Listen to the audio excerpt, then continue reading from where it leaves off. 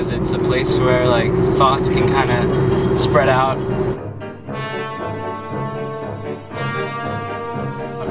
And you can check out your thoughts. It's a reflection of yourself. You can collect your ideas, you can write, you can draw. It's unique because it's an opportunity for fresh ideas and to be creative. Just to having a book is like a place to make an impression of your mind on a piece of paper. And when you make a book, it's nice to remember that it was made slowly. I made a lot of books for a lot of people, and a lot of people don't use them because they say they're like too nice. Started making really crappy books because people would feel more comfortable expressing themselves in them. You get really not simple, really pretty.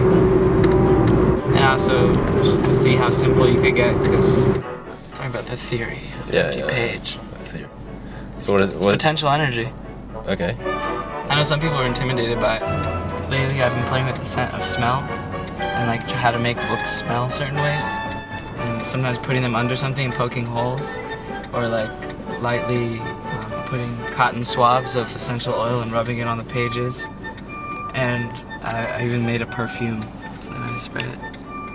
Like I made a book that was made of dittos and other random pieces of paper because they always wanted to doodle around something. They couldn't start drawing anything. Yeah. You can't buy books like that, you know? You gotta make them.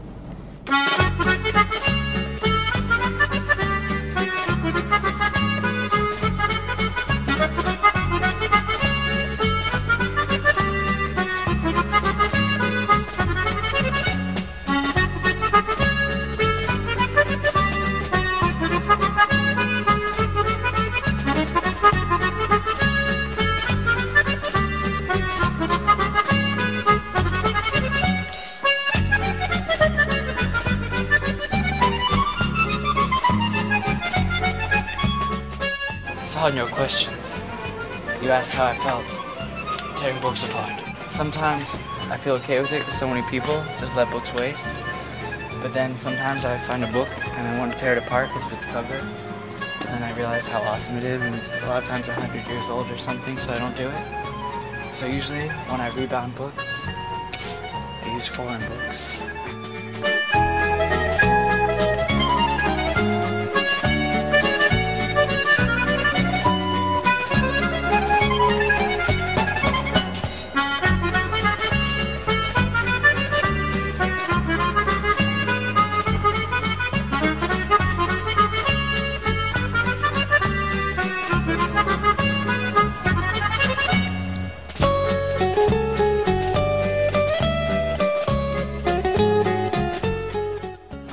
Another thing I'll show you how to do is when you gut a hardback book, how to rebind the text to paperback. You gut it, you pull it out.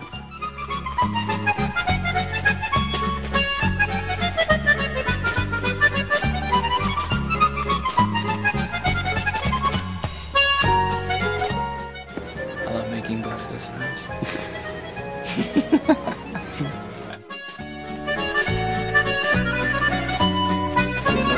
Christmas last year I sold all my books.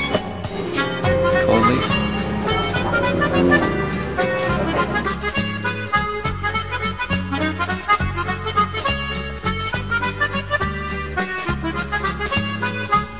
How much did you sell for? It depends upon the paper. The paper I use inside. People would buy it for how much? You can get 20.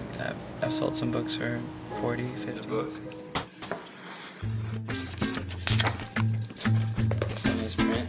This is marbled paper.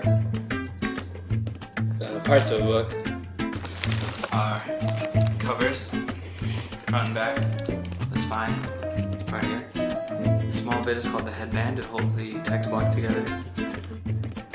These are the fly leaves. That's either the last page or a separate page of the book glued to the cover.